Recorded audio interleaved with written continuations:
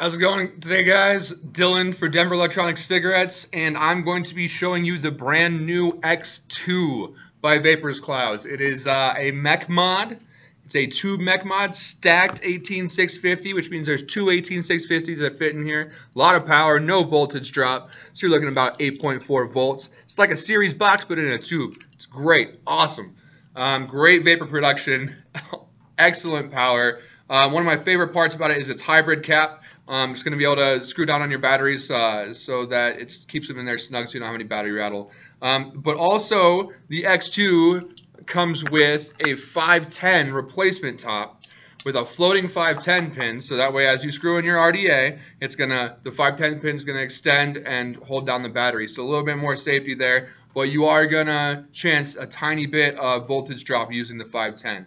So all around, excellent, sleek looking X2 right there, guys. Great price point. Come in and see them. Come in and check them out.